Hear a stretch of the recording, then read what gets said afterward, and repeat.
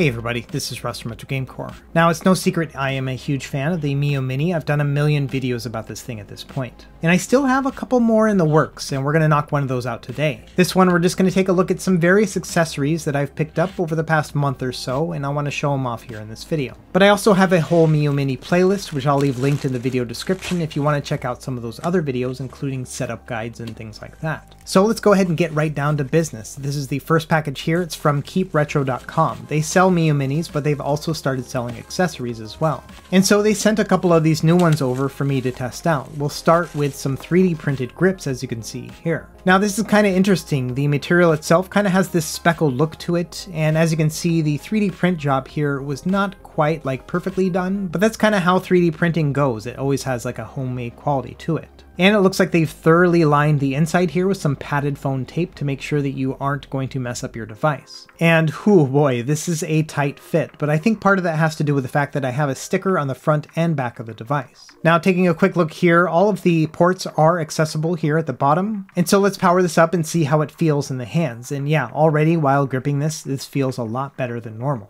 Now I'm always kind of torn about using a 3D printed case on a small mini device like this because it takes away from the mininess of the Miyoo Mini. But kind of the way I see it is that this is like my at-home accessory. If I want to play with more comfort, then I would use a 3D printed one like this. And then when I take it on the go, I'm obviously going to remove the grip and just slip it into my pocket. And so it's kind of like having two devices in one. And I gotta say, you know, just the gameplay here compared to what it's like without the grip makes me feel a little bit like a superhero. Like it does feel really nice, and I do feel like I'm in more of control. Now that being said, the grip itself is not a very elegant solution. As you can see here, it just kind of looks a little bit amateurish in kind of the way they cut it out and put in that tape.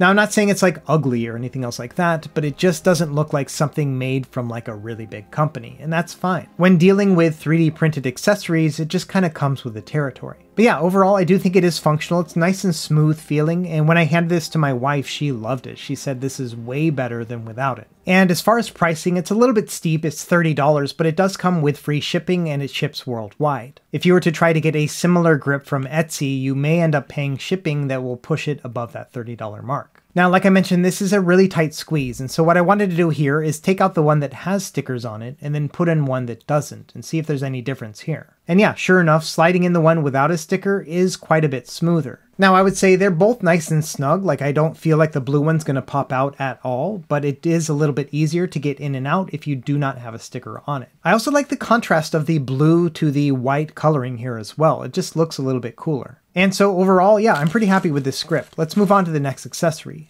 Now this one, as you can see, is a 3D printed stand, and it has that same kind of texture and material quality as the other. And I'm a big fan of having stands for my retro handhelds, but this is a nice little feature here that it also will power it up as you plug it in. So not only is this a stand, but it's kind of like an impromptu charging dock as well. Now they've lined all the connection pieces with some rubber foam as well, so I don't think you're going to damage it as you pop it in and out, which is kind of cool. And mine came with a USB-C cable. I'm not sure if it will when you order one. I'm just going to use my regular USB-C cable that I use anyway. So I'm just going to connect it here in the back, and then let's pop in my Miyoo Mini. And sure enough, it pops right in. It actually connects really easily. And bam, look at that, it immediately starts charging. It'll show you the boot logo, and then it'll show you a charging logo afterwards. The same thing happens when you just plug it directly in. But here's the funny thing, when I kind of moved it over to its side, it fell right out, and I kind of freaked out. I was like, oh my gosh, I broke this thing. But it turns out it has one of those magnetic USB-C connector things. I didn't even realize it. And so the idea here is that you keep the connector plugged into the Miyoo Mini, and then you just pop it right into the dock using that magnetic connector. And I gotta say, that little feature right here moved it from like a 6 out of 10 in my book to like a 9 or a 10 out of 10. I'm really happy with how this kind of turned out. Now, of course, that has one big caveat, is whether or not you're willing to have something sticking out of the bottom of your device like that.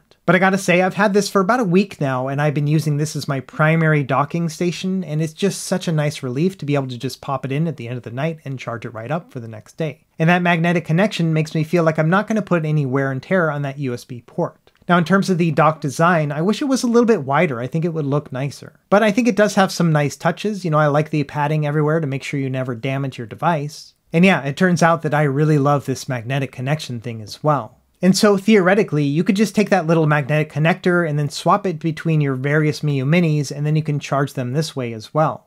Of course, you could just always do it the old-fashioned way and just plug in your Miyoo Mini, but it is kind of nice to have this docking solution too. It feels a little bit more elegant. Now, fair warning, you can't really put it in a case if you're going to use that magnetic attachment. But the 3D printed grip does slide in and out when you do have the attachment in. Of course, you're going to have to take it out of the grip in order to plug it in, but that is going to be an option too. So it's really going to come down to your use case. Are you the kind of person that just wants to have it kind of unadorned around the house and you want to pop it in at the end of the night? Or would you rather use a 3D printed grip or keep it in its case? And yeah, like I mentioned, I wish it was a little bit wider. I think it would look a little bit better. And there's kind of some wasted space at the front here. I wish they had put a logo here too. Either way, big fan of the dock. Let's move on to the next accessory. Now, this is a special hard case for the Miyoo Mini made by Yume Retro over on Etsy. And they ship out of the United States. It probably took maybe 4 or 5 days to get to me here in Hawaii. Now, I've already got a million cases for my various Miyoo Minis, but I'm always up to trying a new one. And this one's really interesting. It is a 3D printed case, but feels really high quality. Now, opening it up, I forgot that I had also ordered some speaker replacements for the Miyoo Mini. We're going to save that for a different video. But this is kind of cool. You know, Yume has their own sticker here. It looks pretty cool, so thanks for the sticker. And yeah, like I mentioned, I got a couple speakers here that I'm going to do an upgrade to my Miyoo Minis, but I'll save that for a different video. And so, spoiler alert, be on the lookout for that in the coming weeks. Anyway, back to the case here. This is 3D printed here, but has a really nice professional feel to it. The hinges are connected by metal rods, and honestly, the smoothness of this really kind of set me back. I wasn't expecting this to be of that high quality. As you can see, the Miyoo Mini fits nice and snugly inside, and it snaps shut in a very satisfying way. And man, this looks great. It doesn't add that much bulk to the Miyoo Mini altogether, but it provides a ton of protection. Every single side is totally covered. And this 3D printing is so accurate, I bet you could put your own stickers on this thing on the outside and it would still line up perfectly. But to be honest, I kind of like it when it's plain and unadorned as well. There are a few different colors available. I think it's like gray and white and black and this navy blue as well. Now, just to check, I wanted to make sure that a Miyoo Mini that had stickers on it would also fit nicely. And sure, it fits just great. One thing I also observed is it's kind of unique that the hinge opens up on the left. That's kind of like opposite of what we typically would see in a case, but I kind of like it like that. Either way, yeah, I'm a big fan of this case here. It looks beautiful and it is super sturdy and protective. A couple weeks ago, I did a review of this leather case right here, and this one's personalized and has just a lot of cool qualities to it. And it will definitely protect the Miyoo Mini, but not in the same way that a hardshell case would. I feel like this hardshell case is something that you could bring like on a deployment or to the skate park or something else like that. Like it's just really protective. So yeah, I'm a big fan of this one. I'll leave a link to the Etsy store as well. I think it might be sold out right now, but I think they're going to be getting new stock soon. And finally, one other thing I want to show are a couple cases that I also got from somebody on Etsy. Now these are also 3D printed and hardshell, but they serve a different purpose than the one we just looked at. These ones in particular are lightweight and they're meant to only protect the screen here on the front. So essentially the idea here is that you would slip this on before you put it in your pocket just to make sure the screen doesn't get scratched up or cracked while you're walking around.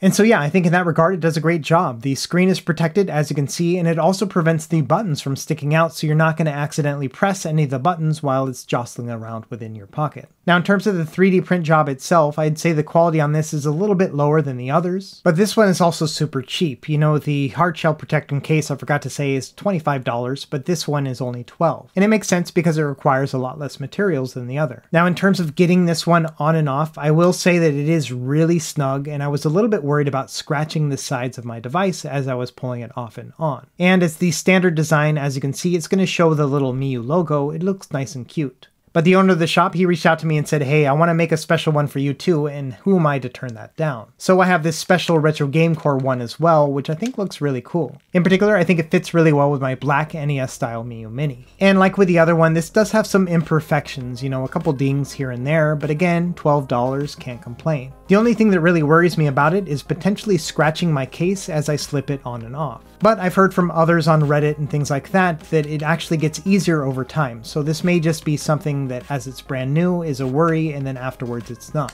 And the nice thing about this screen protector in particular is it provides even less bulk than that hardshell one that we just looked at. Now of course this device itself is very pocketable, so regardless of what case you use, it's going to fit in your pocket no problem. But if I had to be honest, because I have both of these and I had to choose which one I was actually going to put in my pocket and take with me, I would probably end up taking that hardshell case just because it covers the entirety of the device. Okay, that's really about it for this video. I just wanted to highlight one more time just how much I've really been enjoying this charging dock. I've been using it for about a week now, and I can't even imagine a life without it now that I have it. And to be honest, that little magnetic connector here at the bottom, I thought it was going to bother me, but it ended up not at all.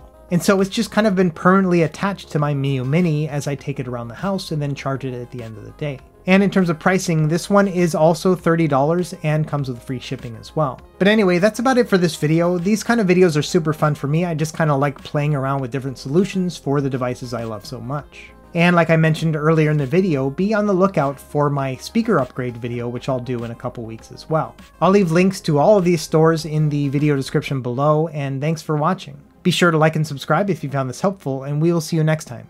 Happy gaming.